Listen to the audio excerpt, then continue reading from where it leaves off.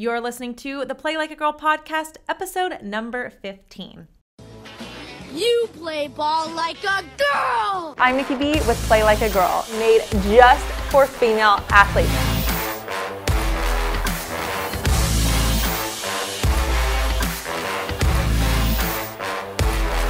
I can be a girl in a man's game, a diamond in the dirt. Hello, everyone. Welcome to the Play Like a Girl podcast. I'm your host, Nikki B. Here at Play Like a Girl, we aim to encourage more confidence in young women who play sports and give them the necessary tools and advice to have an amazing career in sports and beyond. If you are a young woman who plays sports and lives an active lifestyle, or you know one of these young women, I am so excited you are here. Each week, we will either bring you a guest in the sports world or have a roundtable discussion of the many taboo and important topics in the world of female sports. Are you with me? Let's change the game. Ladies, oh my goodness. Okay, today I interviewed AJ McCord, who is, again, another amazing guest on the Play Like a Girl podcast. AJ is a sports reporter from KOIN in Portland, Oregon, who brought so much wisdom on her journey there. She started her career in the San Diego market while going to school at Point Loma Nazarene, interning for big names like the San Diego Padres and NBC San Diego. While at NBC San Diego, one of her dreams of sideline reporting for the San Diego Chargers came true. She went on to become a multimedia journalist in Fayetteville, Arkansas, learning that the path to your end goal is not always easy or glamorous, but you have to keep climbing up that mountain to get to the top. Her advice at the end is so good, but I highly advise you to listen to the entire episode to learn how she has become a trustworthy, empathetic, and just a badass reporter. All right, Plag listeners, please give a warm welcome to one of our friends, actually. A few of us here at the Play Like a Girl studio know her, but please give a warm welcome to AJ McCord. Thank you so much, AJ, for being on the podcast today. Yeah, of course. I'm excited to be here. Oh my gosh, I'm so excited to have you. We have like mutual friends, and so they sing their high praises about you. So I'm so excited to be talking to you. And I feel like you kind of live out my dream job, like being a sports reporter. So I can't wait to dive into all that stuff. So before we do, let's have our listeners get to know you a little bit with some rapid fire questions. Are you ready? I'm ready. Okay, so first one, where are you from? San Diego. Awesome. Where did you grow up? Also San Diego. San Diego, okay. And then what sports did you play growing up? Anything the school offered up until I was in about 8th grade, but gymnastics was bread and butter. I did that for 16 years. And then in high school, played soccer a little bit, played flag football anytime it was offered. Dang, and yeah, so you name it, I did it. Surfed a ton. San Diego stereotype, I suppose. Definitely. Well, if you live in San Diego, I feel like you have to surf at least a little bit, like just recreationally a little bit. But you grew up in San Diego, but where do you live now? So now we're just outside of Portland, Oregon. Awesome. Cool. And then what is your favorite quote? Oh, gosh. It's actually probably not one that has to do with sports right now, mostly because we live in the Pacific Northwest and I'm equally obsessed with getting outside as I am anything else. And so my favorite one currently is "Your mountain is waiting, so get on your way." I love that. Oh my gosh. And that can totally be relatable to sports. It can kind of relate to anything. Yes. Yeah, it just means like your mission is out there, your adventure is out there, go after it. I love that.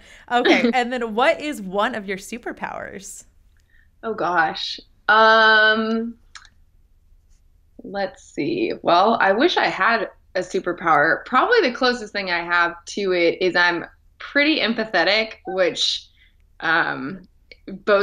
is a good thing and a bad thing, I think, in this industry. But I'm like very empathetic, so I feel what other people are feeling pretty much anytime I talk to them.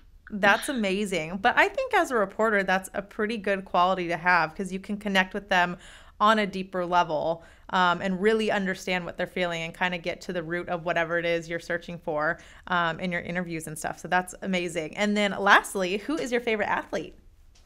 Oh, man.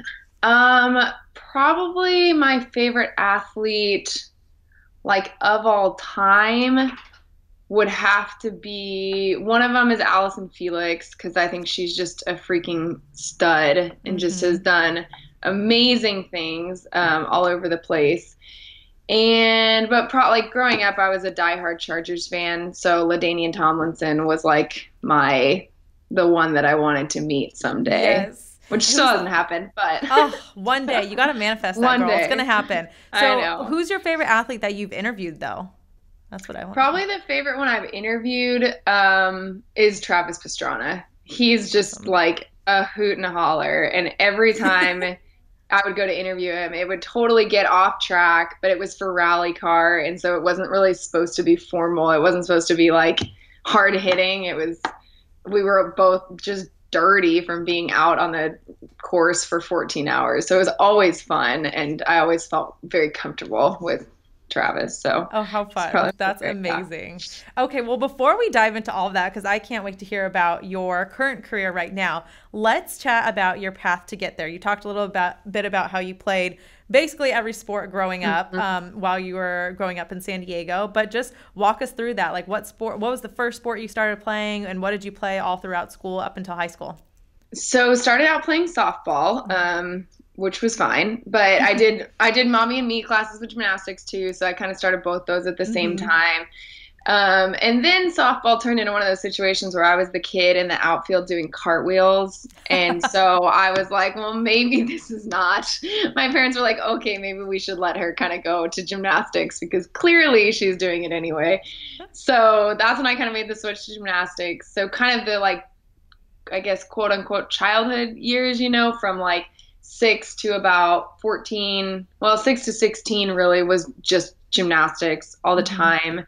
My husband still teases me because those 10 years, right, which are so formative of like learning culture, I didn't learn that because I was in a gym. And so like my taste in music is off because we listened to country only at the gym. And so I never listened to like whatever was popular. I never watched movies because I was always at the gym. And so I didn't have a great like cultural, experience because all I was in the gym, and broke my back my senior year of high school.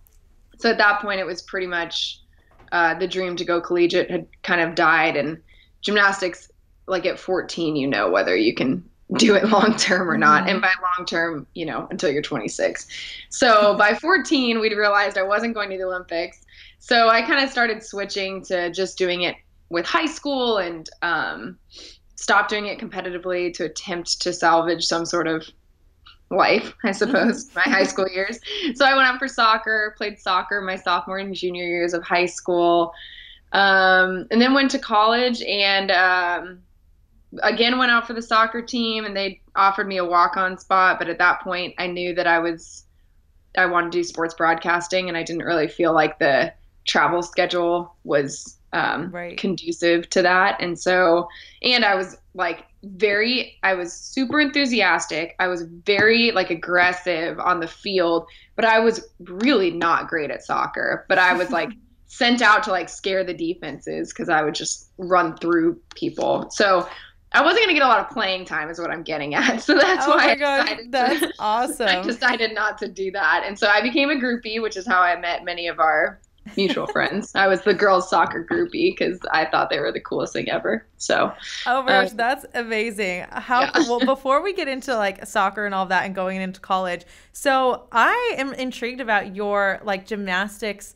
journey because you said you kind of didn't have a life. It was like in the gym 24/7. So talk a little bit about that, because I know, it's probably hard for a kid to just be super dedicated like that, but like what do you think it takes to have that dedication and that drive and just be in the gym 24/7? What do you think attributes to that? Well, I think I was just super competitive, and so I really wanted to be the best, and gymnastics is unique in the requirements because like there's so many things that you can do for other sports outside of the practice facility. Like for soccer, you can go run sprints anywhere. For football, you can run drills anywhere, but you have to have a beam to practice gymnastics. And so I think that like, it's not that gymnasts put in more time necessarily, but I think they also, in addition to peaking younger, right? I mean, you're old at 16 in gymnastics, and people are wondering when you're going to retire, and you don't have a license. And so I think that and the gym was family. I mean, we were all there all the time together. And so some of my best friends from childhood were, from the club. And so I think I didn't have a childhood in the normal sense, but I still came out of it just fine. I just, I wasn't seeing movies on the weekends. I was going to meets, and after school, I wasn't hanging out with people. I was going to my 6-hour workout. And so, but I think it comes back to, which is still true. I'm just very competitive. And so I wanted to be the best. And I kind of had honed in on gymnastics, and I thought it was totally awesome how many things that you could convince your body was like okay to do, even though like now that I'm older, I'm like, wow, it's a miracle I didn't break more bones and like get more hurt when you watch these women and what they do. But when you're young, you totally think you're invincible. And so that's what I thought. And I thought it was like the coolest thing ever. So that's amazing. It's so true. I think the big difference between like really good athletes and okay athletes, of course, is that competitiveness, because like you can have natural ability, you can work at it, but even no matter how hard you work, if you don't have that like competitiveness inside you and just that fire to be the best, it's going to be pretty difficult to be the best of the best. So, and then talk to us about, I didn't know that you broke your back. So how was that? And like, when did that happen? And how was that experience for you? Well, apparently I did it twice, but I didn't know about the first time until the second time.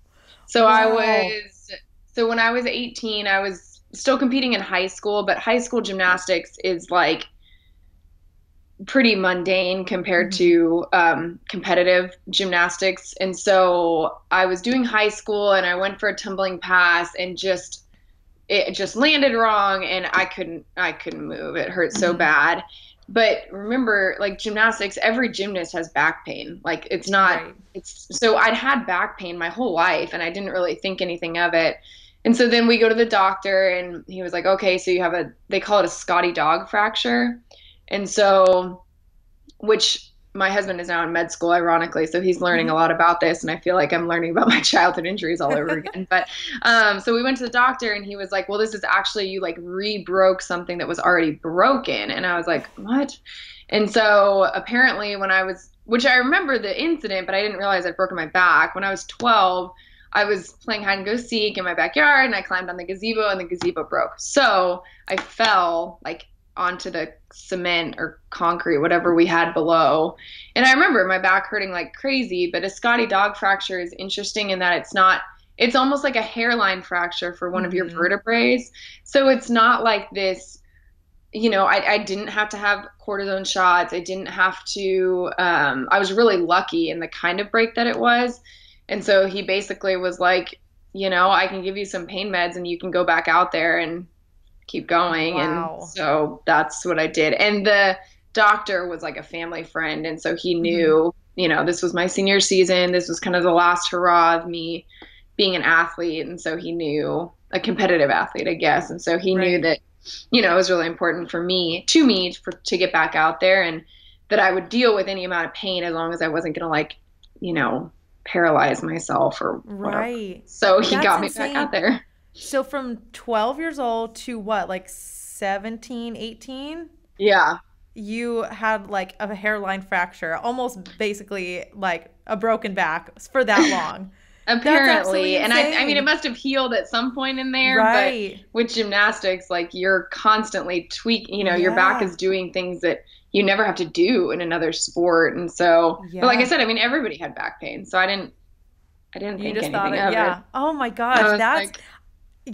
That's absolutely insane to me. Like, I can't imagine how much pain you went through and thinking that it was just normal and okay. So it just goes to show for any of our listeners, just make sure that you get everything checked out and really pay attention to your body. Like if something hurts, things hurt from time to time, but if it really hurts, like there might be something a little bit more serious going on. And you ended up still competing. Did you ever end up getting back surgery?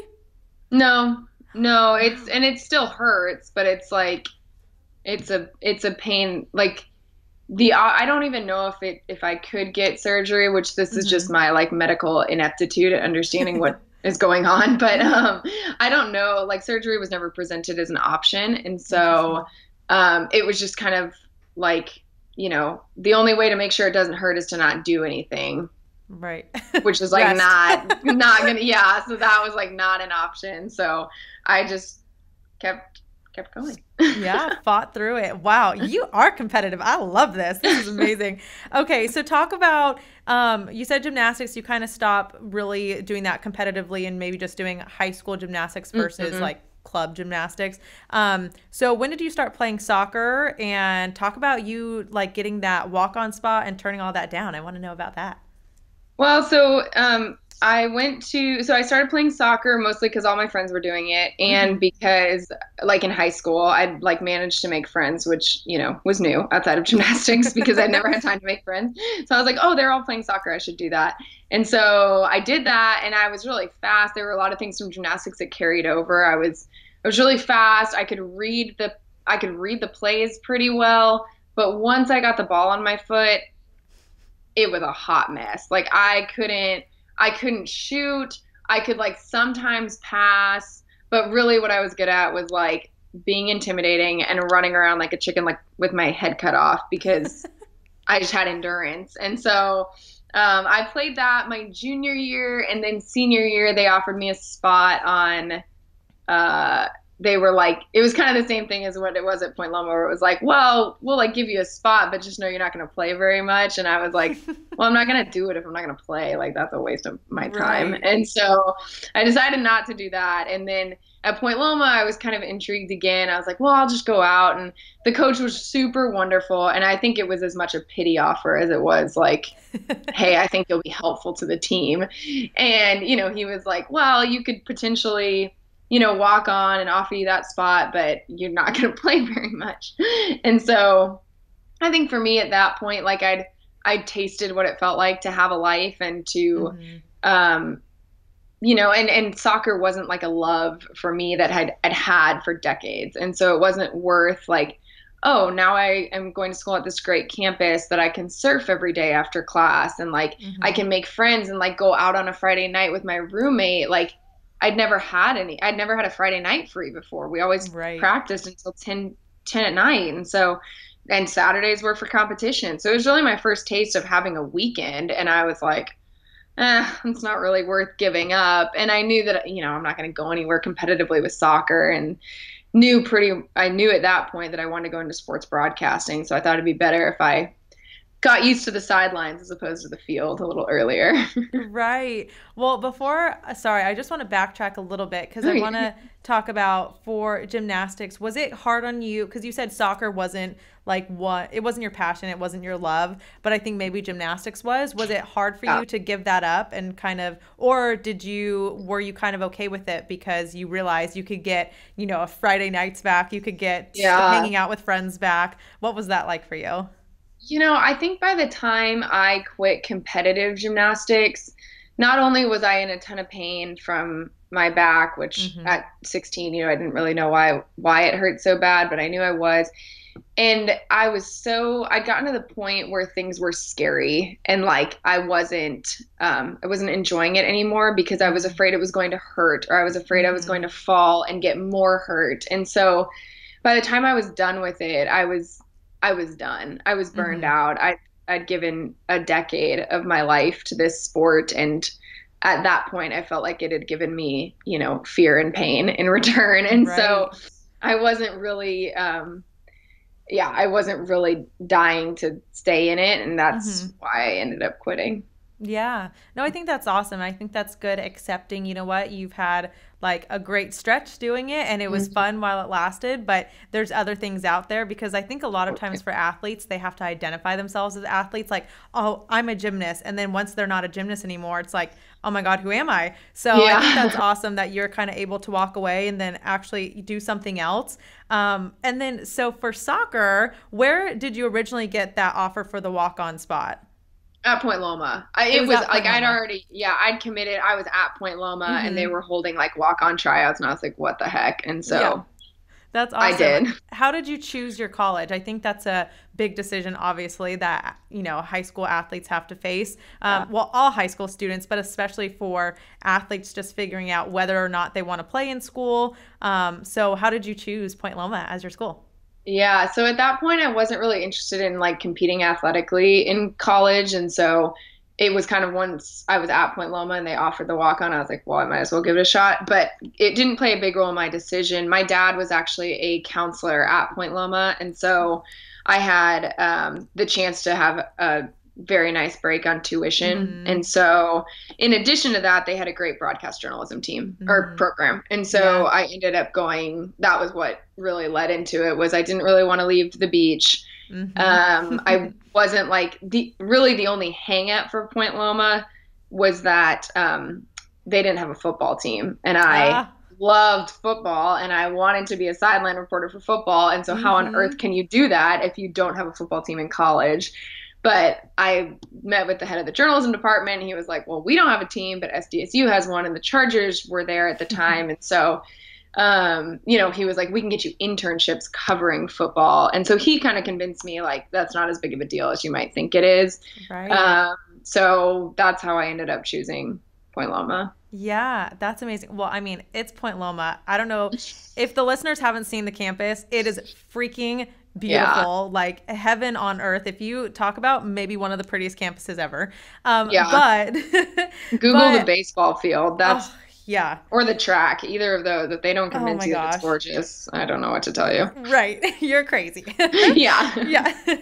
Well, I think it's so cool that you knew pretty early on what you wanted to do. How did you become interested in sports broadcasting and broadcast journalism? How did you know that that's what you wanted to do? So it was, I guess when I got to college and people didn't know what they were going to do with their life, I was like confused because I had known for so long, like I grew up in a household where the women were teaching the men about football. Like my mom and my grandma. Yeah. My mom and my grandma had season tickets to the Chargers. They were diehard Chargers fans. And so they went to every home game growing up. And, when they were away on Sundays, my mom and my grandma's Sunday would revolve around the Chargers game and everything else worked around that. Whereas my dad and my grandpa were like kind of into it, but not really. And so I learned from my mom and my grandma the rules of football and the passion for football, I suppose. And so I remember like very distinctly when I was 16 and probably about, I think 16, and watching the games on Thanksgiving with my family. And this woman came on. She was a sideline reporter, I learned later, right? But I didn't know who she was at the time.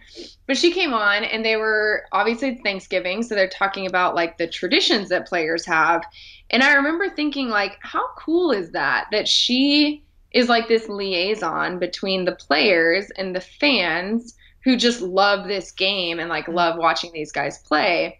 And like, what an honor to get to do that, because I would do anything to talk to I don't remember. I think it was Ocho Cinco. I think it was the Bengals and the Jets. And so, she's telling me about Ocho Cinco, and I'm like, man, that would be awesome to get the opportunity to talk to Ocho Cinco, And so I think that I think I saw her and went, man, like that's what I want to do. I want to be that liaison for like between the players and the people who love them so much, like my mom, my grandma. It would be an honor to get to tell them what the Chargers were thinking or what went into that play, like why they were having a good day or a bad day or whatever. And so that's kind of how I knew that, like from that moment on, it was all I really thought about. Joined the journalism program in high school, chose Point Loma because of broadcast journalism, and did internships based on that. And so it was just a pretty straightforward, and I knew that I couldn't do like a 9-to-5 desk thing. Like I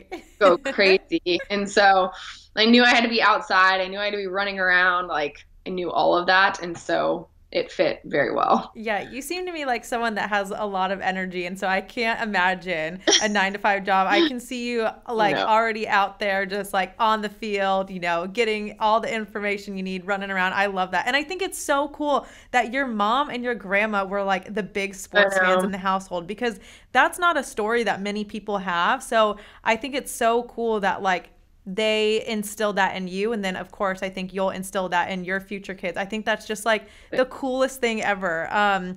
So talk about too, like when you were at Point Loma and you were kind of nervous because they didn't have a football team. So, but the professor said, it's all good. Like we have the Chargers, we have SDSU. So talk about like the internships and your experience. And I'm sure for you, that was like living the dream, right? Oh my gosh. I remember calling my mom like the first time I was at Chargers practice and like crying. I was so nervous. I was like, I mean, I got an internship, I think the summer after my sophomore year was the first one. And then the summer after, and then my entire junior year was interning. And so the junior year was when my first internship was unbelievable. It was with the Padres, and I was Dick Enberg's like right-hand man, which if anybody doesn't know who that is, they need to look him up, because he was like the grandfather of sports broadcasting. He passed away last December, but he was not only a mentor to me, but he was like a second grandfather. Like he would call me and see how tests were going. And I went to Vienna to visit a friend who was studying abroad, and he called to make sure I had everything set and knew what it was like to travel abroad. And I learned so much from him, because baseball was never, I mean, I played softball, but baseball was not like my favorite sport in the whole wide world. And I think because I'm like very active and baseball is not the most active of sports, I've grown to appreciate it for what it is. But, 16-year-old me was like, this is kind of boring. And so now it's obviously very different. And I think a lot of it has to do with him, because Dick taught me just the beauty of storytelling, and baseball provides a space for storytelling that few other sports do, because the action moves so fast. You don't really have time to pepper it with story after story and like weaving these things together. And so I learned so much about how to do that from him. And I spent every home game at the Padres at Petco Park. I was there 3 hours before. I stayed an hour afterwards, and I just sat up there and had my little headphones on in the booth. And, my job before the game was to go out and get interviews with the players and kind of get the vibe of the game. And then during the game, my job was to kind of keep them on track. So like they started down this tangent, I was supposed to try and find a way to like bring them back in some sense. But mostly it was just to listen. I mean, these guys are seasoned pros, so they didn't really need me, but they let me in, which was such an honor. And so I loved that internship. I got to rub shoulders with like just some of the most amazing people. Trevor Hoffman was up in the booth with us. Tony Gwynn was up in the booth with us. Vin Scully was there every time the Dodgers were in town. And so that was like my first taste of like meeting these people that I had, looked up to. I mean, I remember I think it was Trevor's 500th save. And I remember being at the game as a fan at like 9 years old, and like Hell's Bells and all the stuff that would play for him. And so it was just wild. And then after that internship, I went straight into an internship with NBC San Diego, so the local San Diego affiliate.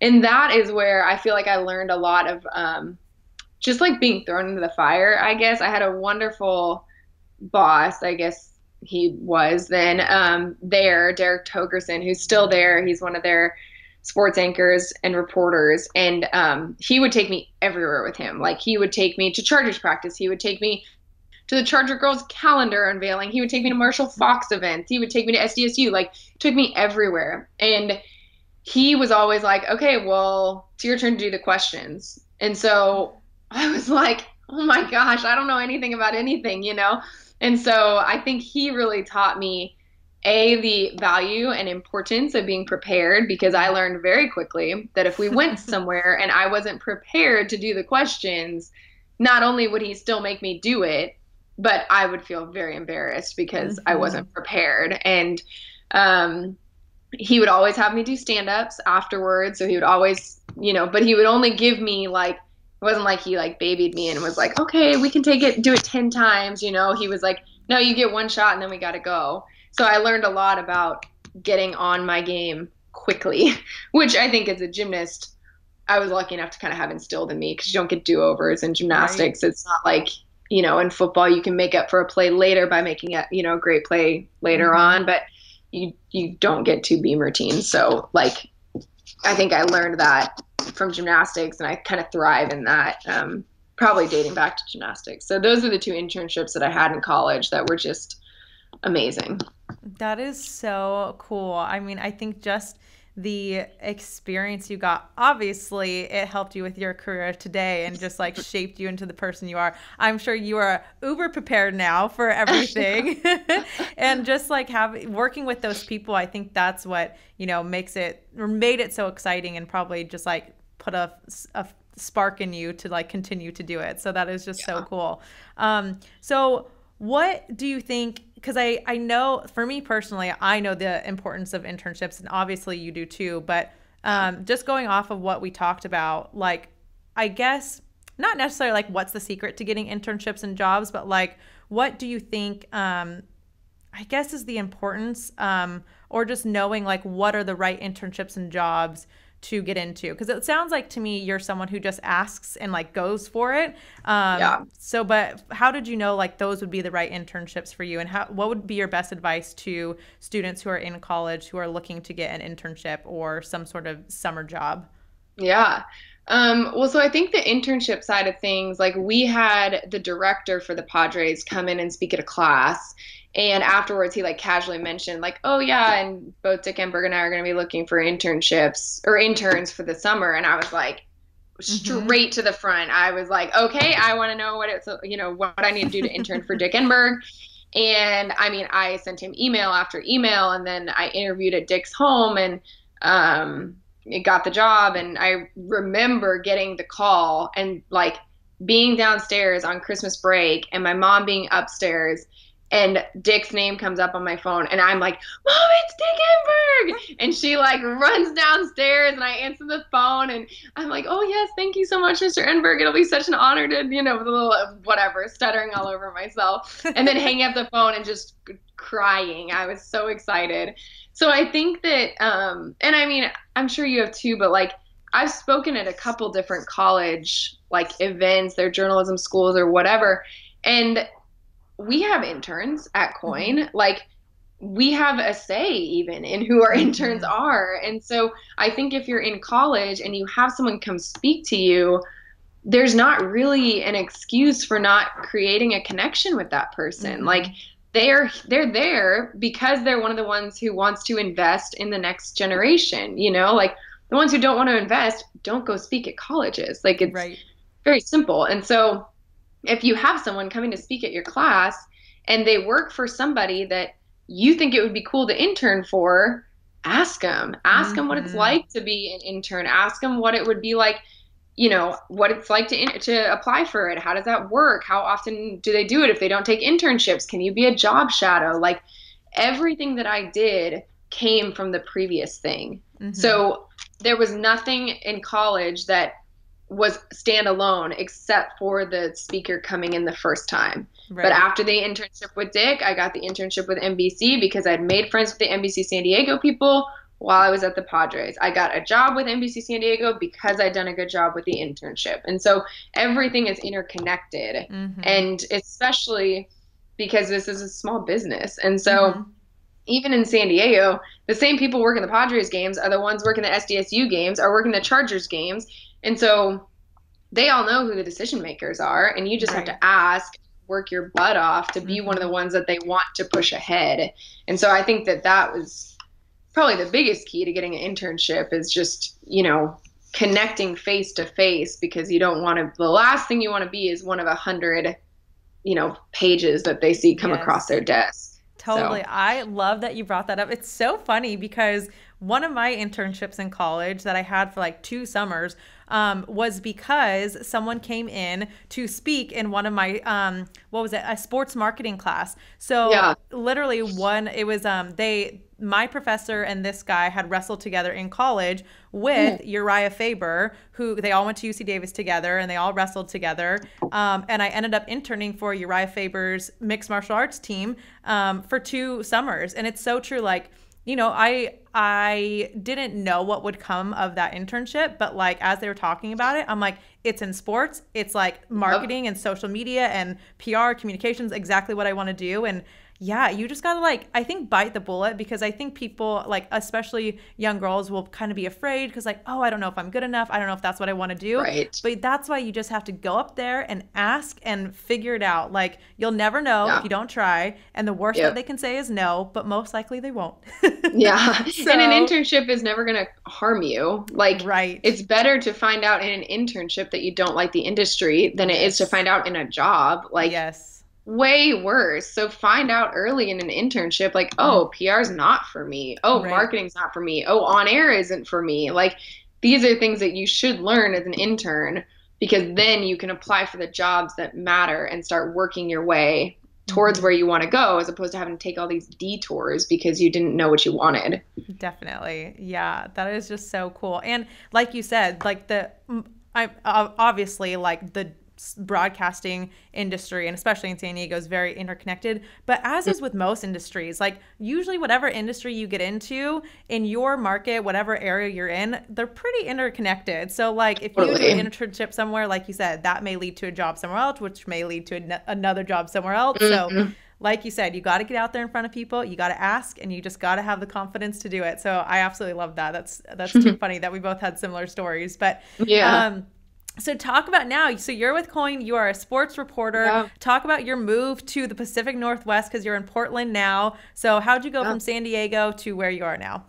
Oh gosh, we had 2 steps between that. So after I graduated, so in college I was a whitewater rafting guide, also the couple summers.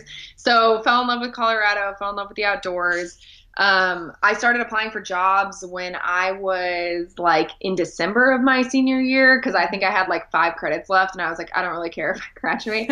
I just want to like start working. And so like if they'll take me without a degree, then I don't need a degree, which is probably not true. Stay in school. But I didn't get a job until September of the year I graduated. And I got a job with Universal Sports, which is now the Olympic Channel. And I actually got a job behind the scenes. So I was a writer researcher for them. And it was really fun. It was something that I mean, the Olympics is obviously like a collection of sports, I guess, that is very near and dear to my heart as a gymnast and as a snowboarder and as someone who loves kind of those sports that only get the spotlight once every 4 years. So I was stoked. I worked on their show leading up to Sochi 2014. And so we had like basically a sports center for all the qualifying events once a week. So we would break down all the qualifying events that had happened in the world of Olympic sports that week and put it in an hour show. So I was writing, I was researching for that show. I was helping to find guests for that show. And then I worked very hard, and I was pretty upfront from the beginning of like, hey, I'm very happy doing this, but just so you know, like long term, this is what I'd like to do. And so they were also very gracious in letting me get in front of the camera, do stand-ups, do reads and things like that. So I did that for about 9 months, put another reel together, and then I got a job with Rally America, which was so much fun. It was a very short season, but it was a blast, because if you don't know what rally car is, it's like if you take NASCAR outside in like the dirt roads in the woods, that's what it is. So these guys are doing like hairpin turns in their Subarus at like 90 miles an hour. So that was where I met Travis Pastrana, which gives you an idea of the type of person who likes to do, like Travis Pastrana's an adrenaline junkie. Right. So that was a blast. I did that for about 6 months, did some whitewater rafting in between there, and then got a job in Fayetteville, Arkansas, as a weekend sports anchor and reporter. So I moved there, did that for 3 years, almost 3 years, and it was definitely the hardest job that I ever had, just because small market, there are small market is a small market, and there are things that come along with that you'll be very grateful are no longer a part of your life later, but they're very invaluable. And one of the things that I did there was I was also I was sports mainly, theoretically, but if there was any news or any severe weather that happened, I got pulled onto those things. So spent 3 years there, learned a ton, got a lot better. And then my husband, in those 3 years, also got married. And so my husband was applying for med schools, and he got into a med school in Oregon, and he got into one in Arkansas. And, we were kind of trying to figure out where we wanted to go. And I was like, Oregon is like way more, I think, what we want to do, and has more of the outdoor things that we want to be in. And, as from San Diego, I want to get back to the West Coast if we can. And so moved out here without a job, and then interviewed with KOIN. The day after I got here, I got a call as I was driving out from my agent saying, hey, they want to interview you. So interviewed, didn't hear anything for a month, found out I'm very bad at being unemployed. I get really bored. I get really antsy. I get very anxious. I'm not good at not working. So this is good to know someday. I think if we have kids, I'm probably not be a stay-at-home mom. But ended up getting the job with KOIN, started part-time with them, and then went full-time earlier this year. So it's been a whirlwind of 1.5 years since moving here, but it's been a blast. Totally. Oh my gosh. Well, that's totally an amazing story. And I want to know more about because you talked about being unemployed does not suit you, but so what's it like, I guess, kind of just keeping going, you were in Arkansas, you said it wasn't probably the best fit for you, but how do you keep that end goal in mind and really just keep going after it and I guess not give up? Yeah. For me, it all came down to my support system between my husband, my agent, and my mom. Those three got the bulk of the tears, the emotions, the dramas, I can't do this anymore. This is not what I signed up for. This is not, if this is what it is, I don't want it anymore. And, my mother is obviously my biggest cheerleader. And so she was like, this is not forever. You can do this. You're born to do this. Keep going. My husband was like, I'm here for you, whatever you want to do, babe. You can do whatever. And I was like, but I want to do this. And he was like, I thought you just said you didn't want to, so he was trying to figure out how to help. But he was the day in, day out, okay, well, let's go get ice cream. Let's go get a glass of wine. We'll just put this day behind us and hope tomorrow's better. And my agent was great because she's obviously been through it with many clients before me. We'll go through it with clients after me. And so she was the one who was listen, this is why I know you're going to get out of here. This is why we can't get out now. She was a very practical encouragement where it was I've been here, I've done this, and you will get out. But we can't get out now. You have to work on this, this, and this. And so for me, it all came down to the support system of people reminding me when I couldn't see it for myself that this is what you want to do. This is what you've always wanted to do.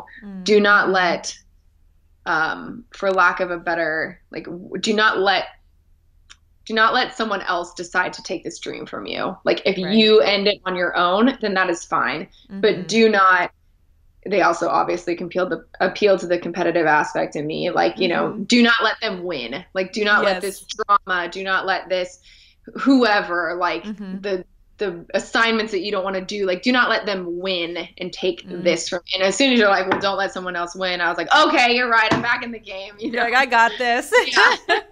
Just watch me now. Yeah, exactly. It was okay, we're going to do this.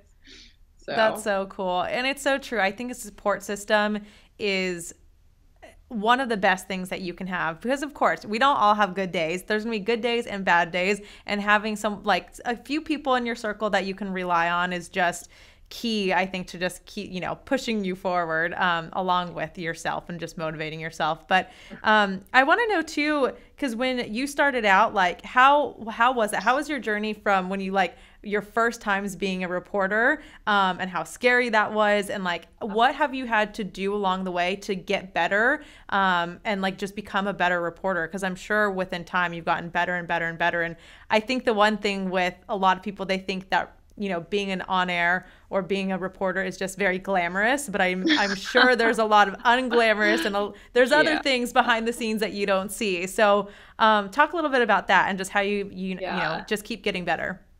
Yeah. So in Arkansas, you want to talk about unglamorous. I was an MMJ, which is a multimedia journalist for those who don't know. And I can tell you that there is almost nothing glamorous. I couldn't find, there is some women and men who are fantastic MMJs. Not me. I was like, and it wasn't, I got very good at certain aspects of it, but then I could not, like, I've been running around sweating all day, and then all of a sudden I have to look presentable for TV. And I was like, this is so dumb. I hate doing my hair. I hate doing my makeup. I can't be good at both these things because it takes a lot of effort for me to be ready for TV. And so there are certainly unglamorous aspects of it, but I think that, again, I mean, my agent was wonderful. I think that one of the things I learned pretty early on in Arkansas, which was probably because I was certain that I was not going to live out my contract there. I was certain I was going to get swept up, before it was over. And which didn't happen. I was there the duration of the contract. But, I always had a tape ready. And so I was constantly updating that. And I think because I constantly updated it, it might seem like pretty OCD and maybe a little like, not entitled, but a little like presumptive to be like, oh, you're going to get out of your contract early. But that was the goal. The goal was to get out of Arkansas. And so even though I have a great amount of respect for what I learned there, I don't think I would trade my time there.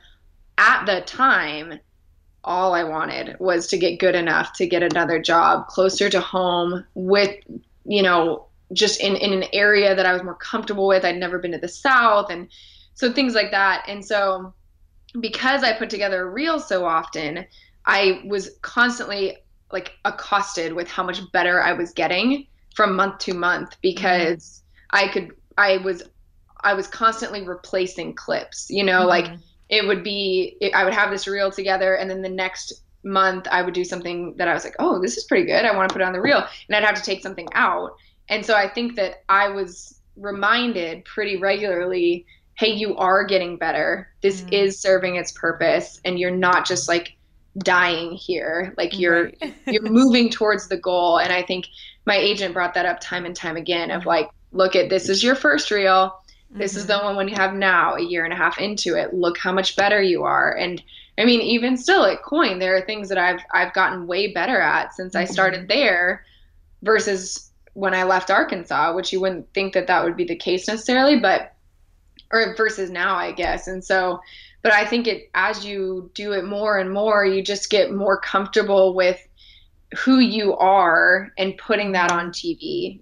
When you first start, you're just very like, so the Lions and the Tigers played last night, and you're very like robotic, and you just read and you try to just not screw anything up. And then as you get more like, I'm a sassy person, so I'm learning how to be sassy on TV, and people like that. They like seeing who you are. There's a million people who can read highlights, but I want to read it the way I read it. And in the interviews, like, if a player makes a joke, I'm going to make a joke back, or like I'm going to take a jab back, like whatever it is. And people want to see that. And that was something I never would have been comfortable doing at the beginning, ever. And so, and I'm sure 5 years from now, I'll look back at these tapes and go, wow, there are things that, I'm doing now that I wish I would have been able to like do then. So I think it's a constant growing process, which is kind of the fun part of this job. And just getting better. That's amazing. And I think I'm happy you brought that up because it's so true. I think it's very important to take a step back, like just take a step back and look at what you've accomplished so far, because half the time I've realized when I've done this, I'm like, oh my gosh, I actually did accomplish the goals that I set out to do. And I'm like, I didn't realize that I've done these things. So it's kind of cool when you take a step back and you look, okay, what have I done this year? And it really kind of surprises you. And you're like, wow, I did do a good job this year and I am getting better. And I think that's so cool that you can look back at your tapes and realize that. And the other thing too, I think what I've learned, I mean, not that I'm like an on-air live reporter or anything, but just with like creating content and doing this podcast, what I've learned is the more you do it, the better you get. It's just practice. Like the more, and like you said, like the more and more you do it, the more and more you grow, and the more and more you can show of yourself and just like really be sure of yourself. So I think that's an awesome lesson. So one thing, we kind of talked about it a little bit, but I want to know, what do you think is the best and the worst thing about being a sports reporter? Ooh, that's hard. 'Cause the worst thing is probably like the worst to me, but maybe not to somebody else. But I really am not like, I would do it in a ball cap and with dirt on my face every single time. Like I'm not a big fan of like the putting on a huge face of makeup and curling my hair specifically. And it's not something I'm good at. So it's probably why I don't love it very much. So to me, that's like one of the less fun parts. But it's hard to even say like that's the worst. Like cry me a river. I have to like put makeup on for work. Like it's just being an adult. And so, but I think the best part is still the reason I originally wanted to get into it. And the best part is when you have a conversation with a player and they trust you enough to tell you something that is not public knowledge, that is not in the game notes, that is not in the stat sheet. And they trust you enough with that information that you will then relay that in a way that honors the intent of what they're telling you. And so to me, those are still the moments that I'm like, this is the best. This is when I feel the most alive, is when I get to be that liaison between the player and the fans that love them so much. Because I mean, I look around at the games that I'm sitting in the press box and I look at the hundreds of thousands, sometimes fans that would have given anything to talk to Damian Lillard before the game. And I'm sitting here going, wow, he talked to me. And like, I need to make sure that I not only honor, you know, Dame and my working relationship, but also honor my responsibility to the fans and bringing them the information that they care about. And so I think those are the things that still to me are like, this is why I got into it, you know? Oh my gosh, you have such a cool perspective on your job. I think I mean, not that I've heard many reporters say like why they love their job, but I don't know if many would say like that they have the honor of talking to whoever it may be. And, you know, it's their duty to like relay that information back to the fans or whoever it is. I just think that's so cool that you think of it like that. That's amazing. And how do you like build that trust factor with the players that you speak with? I think at least part of it is that probably 80 to 90% of the conversations I have with them are off air, because they don't matter to the fan, but they matter because I've given them a chance to know me a little bit better, and I've told them a part of who I am. And so I've let them in a little bit of who I am as a person, and then they've turned around and done the same thing. And what they've told me has no bearing on how they're playing or what the game is or anything, but it has a bearing on us establishing a working, trusting relationship. Right. And, you know, I was speaking at a college a couple days ago, actually, at the University of Oregon, and they asked me, you know, what's the difference? Or like some people complain about reporters being too buddy-buddy with players and like trying to be friends with them as opposed to being reporters or whatever. And I was like, I mean, I guess like to somebody who's only interested, there are a lot of people who know the game of basketball better than I do. I never played. I can't shoot a basket to save my life. Like, if my life depended on it, I would lose my life if I had to make a basket. I'm so bad. Oh and gosh. It's like, it's embarrassing. I'm working on it. But there are people who know so much more about the intricacies of the actual game, the pick and roll, the blocks, the schemes, all that stuff. Whereas I know that that's not a strength of mine in basketball. So I'm not going to go out there and try to like tell you that when someone else is doing a way better job. But one of the things I am pretty good at is figuring out what makes a player tick. Why is it that they're having a better game this game than any other game? Why is this season different than another season? And so to somebody who's interested in that X's and O's thing, it could come across as like, well, she's just interested in being buddy-buddy or, you know, whatever.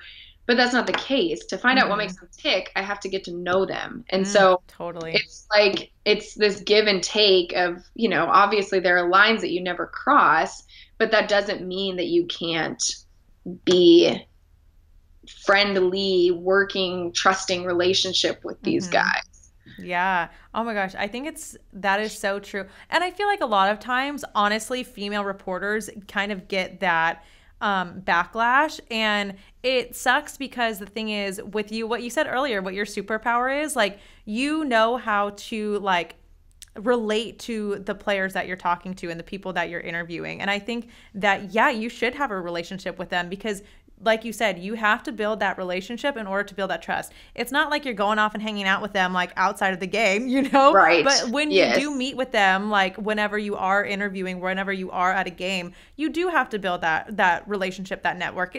That's what it's like in any business. Like whenever you're with a client or whoever it may be, like you have to have a working, good, fundamental, trusting business relationship in order to trust each other and have them be able to like tell you the things that they do in your interviews. So I think that's really cool that you like own that and you're like, hey, like that's what I'm good at and that's what I'm good at talking about. So if you don't like it, fine. And I think at the end of the day, it comes down to the fact that like these guys are human too, you know, like at the end of the day, yes, they have a lot of money. Yes, they're very good at a sport. And yes, they have a lot of the spotlight on them, but they're human too. And like Dame, for example, is a new dad. Like if you don't think that has affected the way he lives his life, I don't know what to tell you because there's no way that bringing a child into your home that is you know, like there's no way that doesn't affect your life. And so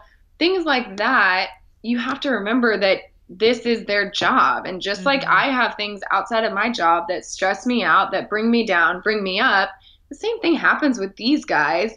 The difference is that a lot of people want to know why their job is affected. You know, like why is it they're so much better this year or worse this year or better, you know, whatever. And to understand that, you have to remember that they're human. They're not a robot who just shows up and plays a basketball game. Like they have a lot of things going on outside that sometimes they bring to work. And so I think that it's just, I never want a player to leave an interaction with me feeling like, oh, she was just here to get a quote or she was just here to get a soundbite. Like, and that's more of like a personal thing. You know, I wouldn't want that. I wouldn't want to feel like somebody's just trying to get something out of me. Like, that's miserable. And so I'm just not going to treat another person like that, regardless of who they are. Right. Yeah, I love that. Oh my gosh, you have inspired me. I love everything that you've said. You, like our mutual friend Lauren said, you are a badass. And I just think everything that you've talked about is so cool. And I think that it is the reason why you do so well at what you do. And it's very inspiring and encouraging. So, well, do you have any final thoughts, any advice for our high school and college student athletes regarding, you know, sports journalism or playing sports or anything at all? Yeah. I think the biggest thing that I think the only advice you can give someone, which it's so hard to follow, which it's so hard to follow, but I think it really is like figure out you first. Like what makes you tick? What do you want to do? And figure out, like, however big the dream is, dream the dream and then work back from there. If your dream is to be on the sideline for the Super Bowl, then go do that and like take that big dream and then work backwards. Okay, what's the step before that? What's the step before that? What's the step before that? Until you get to where you are. And then every decision that's presented to you, you check it against that original dream and you decide if it is in line with that. Whether that is you want to play in the Super Bowl, you know, you make decisions based on playing in the Super Bowl. And so you make that decision when you're faced with a college decision. You make that decision when you're faced with getting a nutrition coach versus not, like all these things. And I think for me, that's what kept me, I guess, kind of going in the years that were harder, in Arkansas was just this reminder that this still falls in line. It's not a fun part about like the achieving of the dream, but it is still in line with what I want to do. And so I'm going to keep getting better here until I can go to the next thing. And so I think that's the biggest thing, is just figure out what it is that makes you tick and just stick to it. Because there's a whole lot of people who want to do what you want to do, whether it's be a pro soccer player, be a pro football player. Like, I don't care what it is. There's a lot who want to do it. There's only one of you. And so figure out why you will thrive in that role and go from there. Oh my gosh, I love that. Goosebumps the whole time. That was so good. I think that's so true. I'm not even going to say anything because that was just as good with you saying it. So my final question for you is, what does playing like a girl mean to you? Oh man, I think playing like a girl to me means giving it your best shot. You're all in, and then just sitting back and watching the reaction as you prove people wrong. Oh, love that. Oh my gosh. Can I talk to you every day? That was so good. Oh my gosh, AJ. Well, thank you so much for coming on our podcast. You're super inspiring. We may have you come back for like round 2 at some point, I swear. So anytime. Before you go, where can everyone find you? Plug yourself. I know obviously we talked about KOIN a little bit, but yeah, where can everyone find you on TV, on social, everything? Yeah, so I'm on KOIN most days, which is in Portland. So if you're in the Portland area, make sure you watch KOIN. We're the best. And if you're not in Portland, then I am online on all the social media, AJ_McCord for everything. And I do a ton of, any of you who have wanderlust like I do, my media is about 70-30 sports to outdoors. So I do a lot of exploring here in Oregon, and we've got some beautiful places. So if you need any inspiration to get outside, it's a good one too, not just for sports here, but there's plenty of that because we're in all of them right now. Amazing. So cool. Well, thank you so much again, AJ, for coming on the podcast. Yeah, thanks for having me. Awesome. Oh my gosh, ladies, so good, right? I love this episode, and I hope you loved it just as much as me.